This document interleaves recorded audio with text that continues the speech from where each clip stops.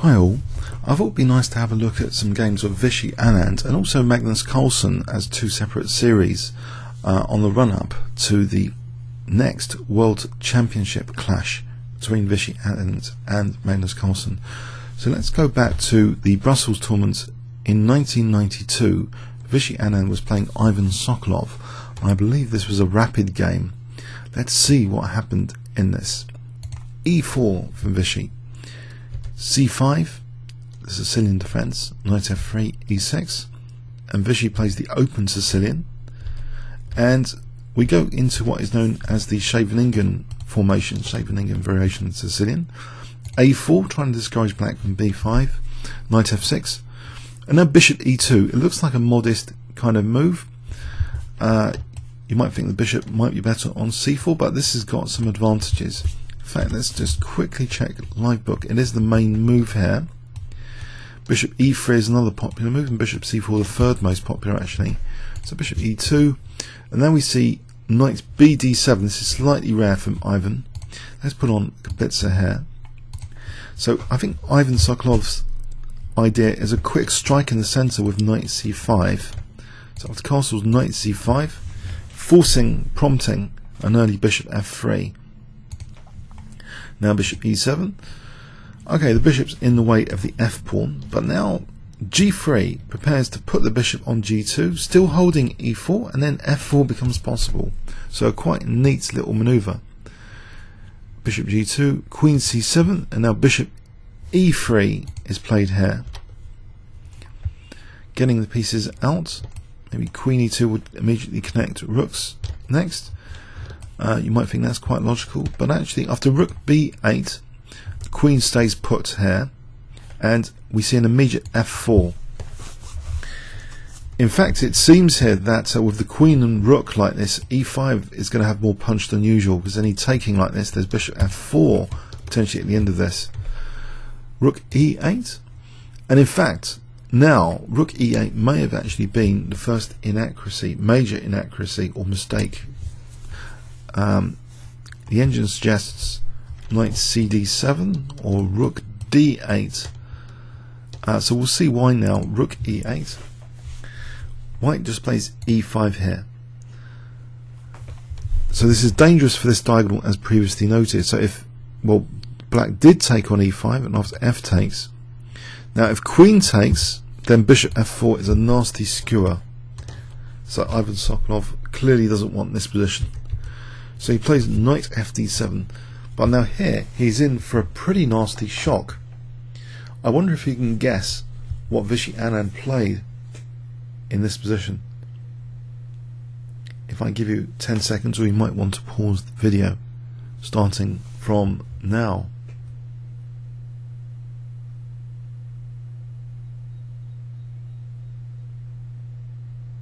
Okay, an incredible move. Rook takes f7. Wow. So what on earth is going on here? Well, Ivan took this. Now queen h5 check, and it looks at the rook, so the king cannot easily just step back here without incurring simply queen takes e8. That's pretty nasty. So the king basically has to go to f8 in practical terms, leaving it horribly on the f file as a target. Rook f1 check, and now black has to awkwardly give back a piece at the very least. Now after e takes f6, there's pressure on c5 now from the queen, as well as this h pawn, pretty dangerous. Bishop takes f6 is played, and now here white uses this knight slightly loose. It's only protected by the queen here. I think there's various good moves actually for white. This is such a good position. There are various good moves for white to play in this position. Vishy chose one of the very strongest of them according to engines here. He actually played knight db5, so he's hitting the queen, he's unveiling a coordinated attack on c5, not giving black much of a chance to do anything. Black's game is in a bad way here. Ivan took the knight, and now instead of immediately taking on c5, that's good as well. Knight takes b5. possibly technically best for maximum resistance is queen d8 here. Even in this position though, black's position is collapsing with accurate play from white. After bishop takes c5, or even queen takes h7 is dangerous. I'll just quickly show you this. Queen takes h7, so knight d7, bishop e4. Now heading for g6 will make things like queen h5 very strong indeed. So e5, bishop d5 are on the light squares. It's a total disaster here, this position. What does black actually do?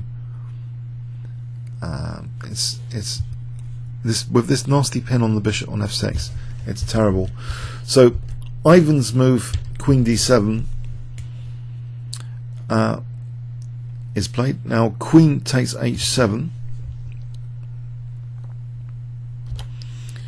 and white is now threatening bishop takes c5, among other things, without the king escaping to g8. So was that actually stronger than bishop takes c5? Well, much stronger actually. Bishop takes c5, king g8. There wouldn't have been so much of a problem here for black, although it's still good for white, but it's not totally crushing. Just playing queen takes h7, getting rid of that escape flight square first, asking the knight to do something. Where can the knight actually go? If, say, let's say knight takes a4, then white can crash through here with rook takes f6, and if takes bishop h6 is mating. So that queen takes h7 is far more powerful actually than just taking the knight on c5. So queen takes h7. So there's a threat now of not just bishop takes c5, but also rook takes f6 for bishop h6. Black played queen e7, at least now with the option of queen takes f6, but that's played anyway. Rook takes, queen takes, because now bishop takes c5, rook goes in front, queen h8 check, king f7, and now knight d6, and black here resigned. It's actually a forced mate in 10. The king's only got one square. If black had played on with king g6, then the forced mate is with bishop e4 check. This is terrible. A normal move to try and not put the queen in front is just going into a mate in 1. You can see it's end of game really if black has to give up the queen. So a superb attacking example game from Vishy, showing in fact he didn't even need to connect rooks by moving his queen. He just tucked his bishop away, and it seems this f4 and then e5 broke open this f-file for such an easy looking, in retrospect, sacrifice on f7 to bring the king out, and then the queen taking on h7 later. It was just a wonderful attacking demonstration of how to attack the opponent's king, and it's remarkable because this was actually in a rapid game. So queen takes h7, it's just end of black's king safety here. And look at black's pieces over here, just spectator pieces really. Fantastic stuff, I think you'll agree. Comments or questions on YouTube? Thanks very much.